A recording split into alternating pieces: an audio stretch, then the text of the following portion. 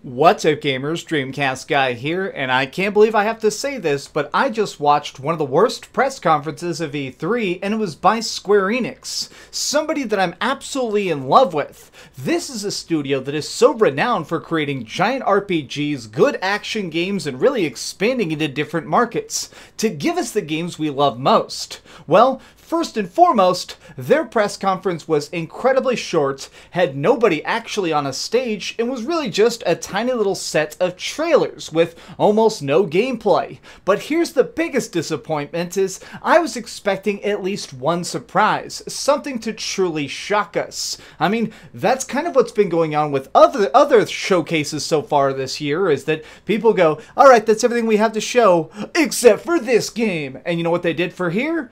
Nothing. I am so frustrated because we didn't even get the tiniest glimpse of Final Fantasy VII Remake. It's still possible that we'll see that at the Sony showcase later this evening, but why not bring it out here and now? Honestly, while I was taking notes for this, I was just kind of sitting here, kind of twiddling my thumbs, being like, okay, these are the small little things until I get to the giant reveals that never ended up coming. So let's talk about what I think was probably, well, shockingly, the best part of this, which is Shadow of the Tomb Raider.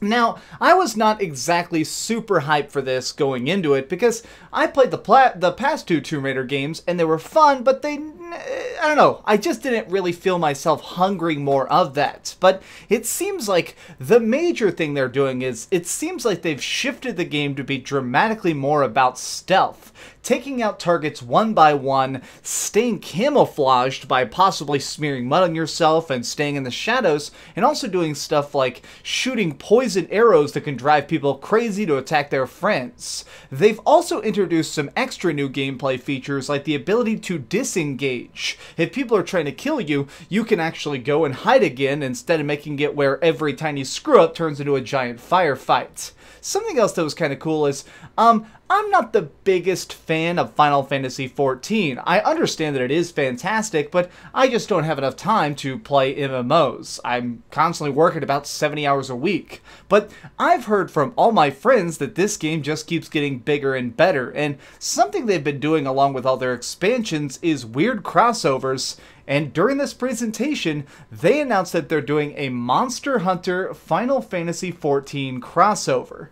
They're going to blend the universes for maybe some sort of quest or some sort of giant raid boss. But man, that is big, weird, and totally different. Now, I do think that that's kind of how I felt as well about Just Cause 4, because Just Cause 3 was fun, but it never really kind of got its hooks in me. It's one of those games that it was a great sandbox. Wandering around and blowing stuff up was intriguing, but for some reason I never got addicted to it. It seemed like if I just walked away from the game at any point, I'm not really losing out. It's not one of those must-play experiences. Well, with Just Cause 4, they're really trying to expand things to be bigger, better, and a lot more beautiful. It takes place in this new fictional country that has stuff like giant pyramids and rainforests and all sorts of different cities for you to fly around in. Now, I like this because it really makes it where it creates an environment that you want to participate in, especially because they've also really kind of talked about the fact that weather effects are really going to be a big part of this. You're going to be able to have super tornadoes show up that'll tear apart entire structures, or lightning strikes that'll explode whatever helicopter you're in. Now, that sounds like some good changes to the game, and I have to say that that makes it a sequel worth playing.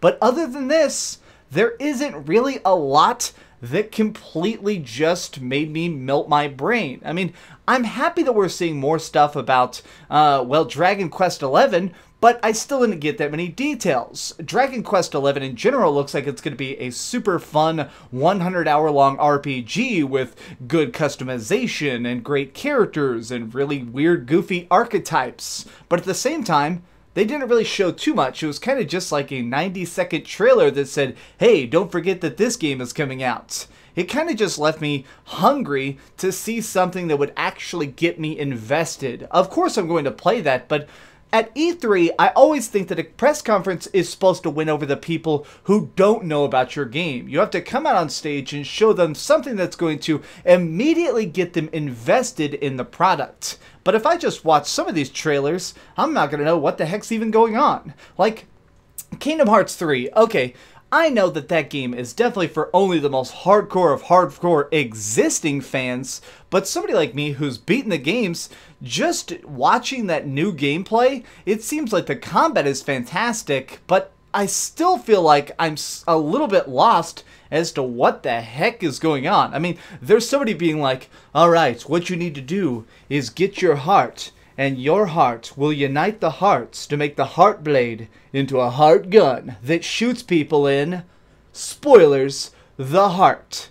Kingdom Hearts just looks like it is so eccentric and so deep-cut weird that I feel like I don't know, I feel like it's going to have some trouble just gathering up a bunch of steam, because how are people going to get invested in a game that to them is really, really, really bizarre and doesn't make a lot of very good logic?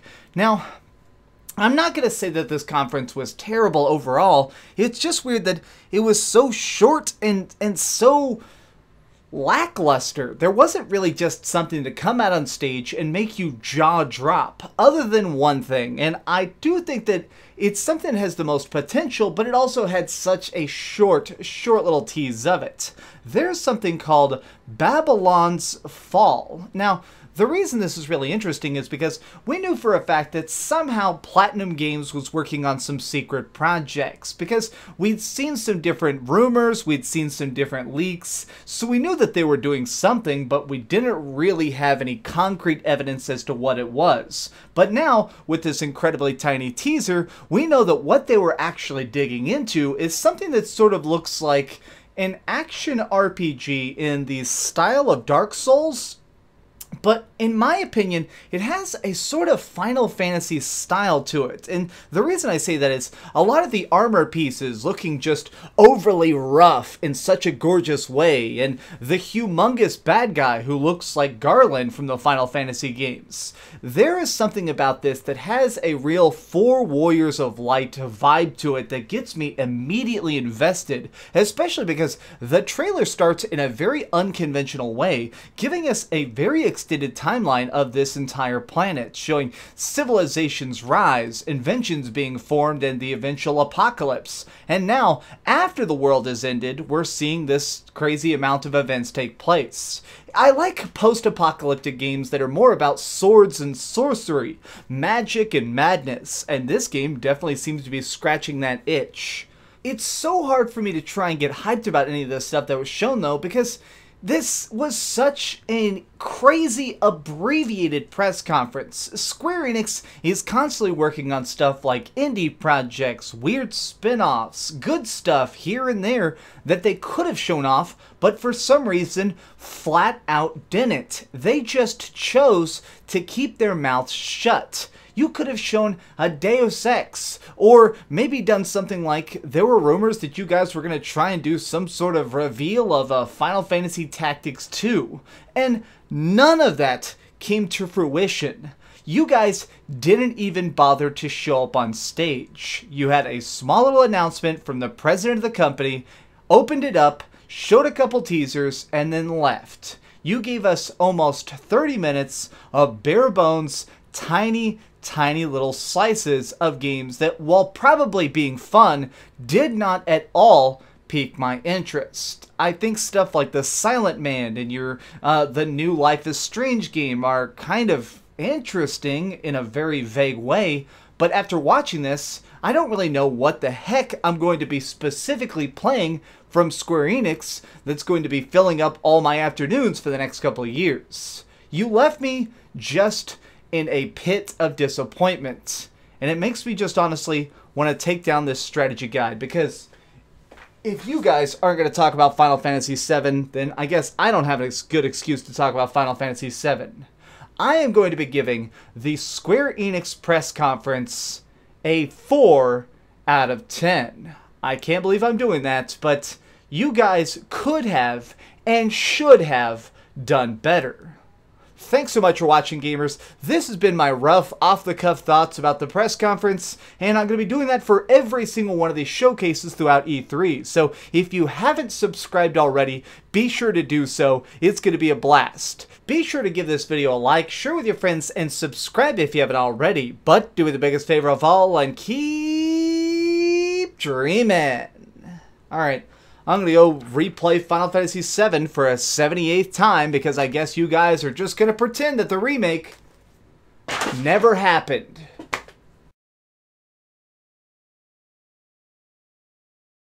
Oh, hey, I was just playing a little bit of Grand Theft Auto on my Darth Vader PSP. Are you curious what I'm going to come out with next? Well, if you click this button, you'll be subscribed to be the first to know. Also, if you click over here and here, you can see my latest review and my latest top 10. I promise, it was super good. Or it was really bad and I'm sure you can just make fun of me in the comments. Either way, it'll be a lot of fun. Thanks so much for watching.